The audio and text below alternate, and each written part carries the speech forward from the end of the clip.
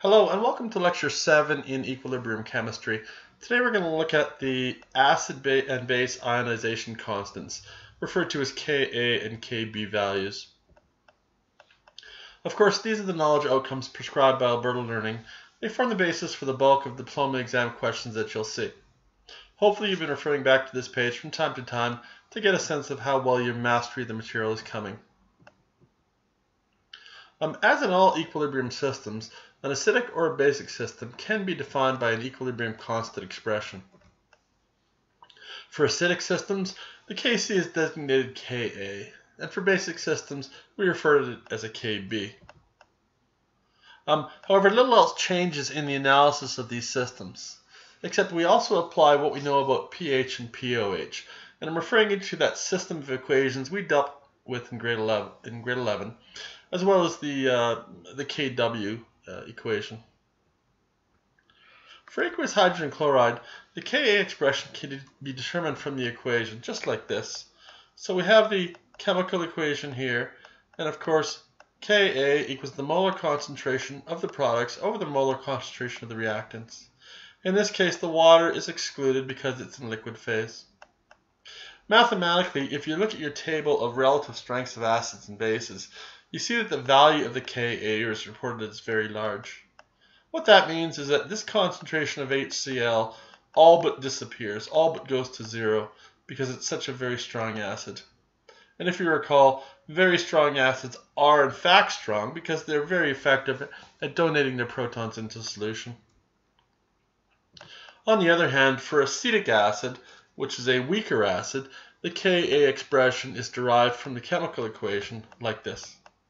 So again, here's the Bronsted-Lowry chemical equation, and the Ka expression is determined by molar concentration of products over molar concentration of reactants.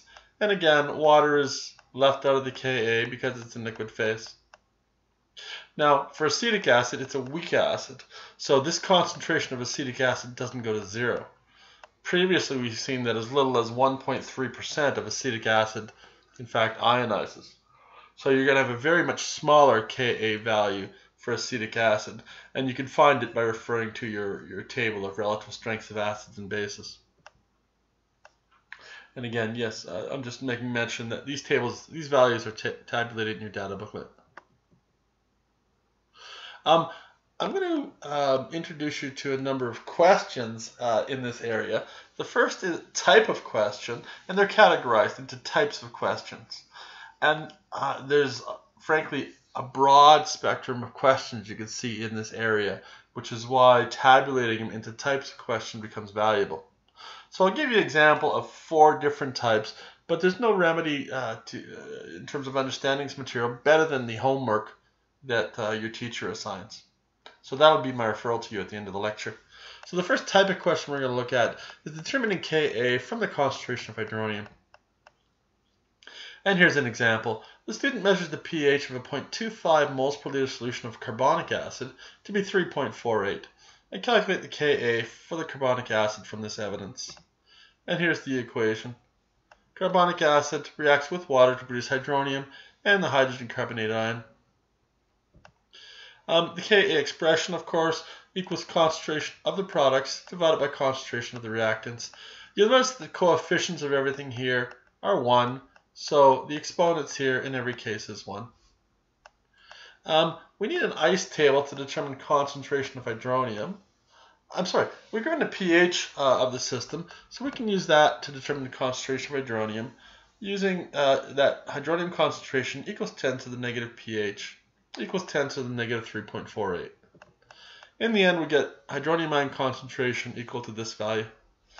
Now we complete an ice table. And you're given the initial concentration of the carbonic acid, therefore you assume the initial concentration of the other species are 0. The carbonic acid disappears to some unknown amount, so negative x, while the concentration of the 2 products appear at the same rate. And positive x, and it's the same rate because the stoichiometry is 1 to 1 to 1. So at equilibrium, the carbonic acid concentration is 0.25 minus x, while the concentration of hydronium and the hydrogen carbonate ion are both x. we've already solved for the concentration of hydronium ions, so we can plug this value into X in every case and solve for the Ka. So there's the value for X. We plug that into the Ka expression just like this. We end up getting a Ka value rounded to sig digs of 4.4 times 10 to the negative 7. The next question is a different type again. This is determining the concentration of hydronium from the Ka expression. Predict the concentration of hydronium in the pH of a 0.200 moles per liter solution of methanoic acid. So here's our Bronsted-Lowry system. The methanoic acid, which is a weak acid, donates a proton to the water to produce hydronium and the methanoate ion. And the Ka value is 1.8 times 10 to the negative 4. And I got this value from the table of relative strengths of acids and bases in your data booklet. Set up a nice table, and we're given the initial concentration of the methanoic acid. Therefore, we assume that the concentration of the other species are both 0. The change, well, the methanoic acid is going to drop in concentration by some unknown amount. The concentration of the hydronium ion and the methanoate ion are both going to increase by that same unknown amount because the stoichiometry is 1 to 1 to 1. At equilibrium then, the methanoic acid is going to have a concentration of 0.200 minus X. The concentration of hydronium is going to be X, and the concentration of methanoate ion is going to be X. Our Ka expression is the molar concentration of the products over the molar concentration of the reactants, ignoring the water because it's in liquid phase. Then we substitute in our values. 1.8 times 10 to the minus 4 equals X squared over 0.200 minus X. This is a small Kc, so I can use the small Kc exception here, and I can rewrite that equation by dropping X in the denominator, just like this. And I cross multiply, take the square root, and I get a value for X of 6.0 times 10 to the minus 3. Of course, X is the concentration of hydronium, which is what we're looking for in this question, so that equals our concentration of hydronium. Finally, solving for pH. pH is the negative log of the concentration of hydronium. We substitute in that value, and we get a Sigdig's happy version of the pH of 2.22, keeping in mind that the 2 in front of the decimal is not significant. In terms of Bronsted-Lowry bases, there's one more equation we have to derive. Very similar considerations go into determining these Kb values and working with them mathematically. There's a couple of things I'd like to add though. Strong bases dissociate completely. And typically these include the classic Arrhenius bases, which are ionic hydroxides, including sodium hydroxide and barium hydroxide.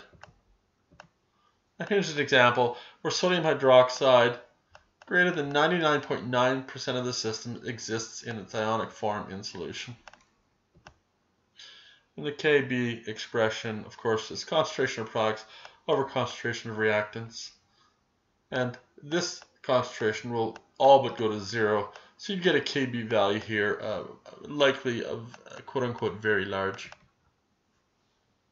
The final concentration of hydroxide ion mathematically then can be equated with the initial concentration of the base because the Kb will be quote-unquote very large. There's an interesting relationship between Ka for a conjugate acid and the Kb for a conjugate base. And keep in mind that a conjugate acid and a conjugate base differ by a single proton. So let's derive that relationship. It's actually a mathematical relationship. If we consider aqueous ammonia then, let's look at the Kb value for aqueous ammonia. So here's ammonia reacting with water, and the water acts as the Bronsted-Lowry acid. It donates a proton to the ammonia to produce the ammonium ion and hydroxide. And the Kb for that then looks like this. It's the molar concentration of the products over the molar concentration of the reactants. Water is ignored because it's a liquid. Then we react the conjugate acid in water and look at its Ka. So the conjugate acid for the ammonia is the ammonium ion. And in water, it reacts like this. It donates a proton to the water, acting as a Bronsted-Lowry acid, to produce ammonia and the hydronium ion. And its Ka value for this conjugate acid looks like this. Molar concentration of products over molar concentration of reactants. And again, we're ignoring the water, which is in liquid phase.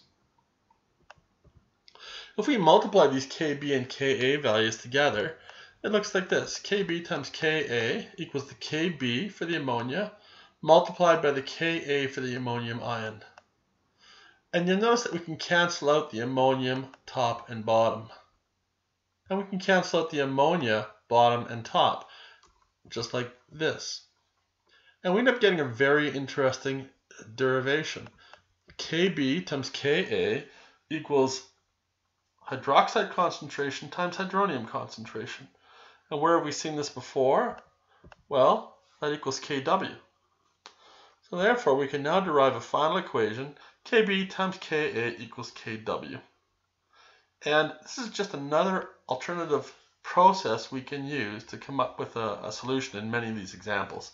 And I'll demonstrate, I think, in this next question how there's more than one way to sort of skin the cat. And I'm making that comment here. So here's an example where we're using the Kw equals Ka times Kb to determine the solution. Solid sodium benzoate forms a basic solution. Determine the Kb for the weak base present. Well, we're not given an equation here, so we're forced to determine the Bronsted-Lowry reaction. So we list all species present. Sodium benzoate is an ionic compound, so we assume the sodium ion is present and the benzoate ion is present. And of course water is present because it's a aqueous solution. We identify all the bases, water and the benzoate ion, and the acids, which is simply the water. Then we identify the strongest base and the strongest acid. And we write a Bronsted-Lowry equation where the strongest acid donates a proton to the strongest base. In this case, water donates a proton to the benzoate ion to produce our benzoic acid and hydroxide. The Ka for this system is 6.3 times 10 to the minus 5. And that's the Ka for the benzoic acid. Kw equals Ka times Kb. So we rearrange, and Kb equals Kw times Ka. Substitute in, and we get a Kb for the benzoate ion of 1.6 times 10 to the minus 10. We could do a check. We can multiply the Ka for the benzoic acid times the Kb for the benzoate ion, and we should get 1.0 times 10 to the minus 14. One final question type, where we derive Kb from the concentration of hydroxide. And here's the question. A student measures the pH of a 0.250 mole per liter solution of aqueous ammonia, finds it to be 11.32. Calculate the Kb for the ammonia from this evidence. And here's the reaction. So ammonia in water reacts. The water acts as the Bronsted-Lowry acid. It donates a proton to the ammonia to form the ammonium ion and hydroxide. The pH of the system is given at 11.32. And again, there's several methods we can follow. I'm going to use the concentration of hydronium equals 10 to the negative pH. But I'm told that using pH plus pOH equals 14 is faster. If I substitute in then, concentration of hydronium equals 10 to the negative 11.32, and we get this value for the concentration of hydronium. Of course, hydronium times hydroxide equals Kw. Hydroxide therefore equals Kw divided by concentration of hydronium. I substitute in, and here's my concentration of hydroxide. And I'm not going to round that because that's not the final answer in the question. The question wants me to solve for Kb for ammonia. But I'm going to need that because that tells me the concentration of hydroxide at equilibrium. So here's the question restated, and here's the Kb value. It's the molar concentration of the products divided by the molar concentration of the reactants. And of course water is ignored because it's in liquid phase. And here's our ice table. The initial concentration of the ammonia is given at 0.250, and it drops by some unknown amount. So at equilibrium, its concentration is 0.250 minus X. The ammonium ion starts at 0. It increases by the same amount that the ammonia decreases. So at equilibrium, its concentration is X, as is the concentration of hydroxide. We derive our Kb expression and we substitute in these equilibrium values. Kb equals X squared over 0.250 minus X. Now, I know ammonia to be a weak base. I know that because we've worked with it now for some period of time. So I'm going to use the small Kb value.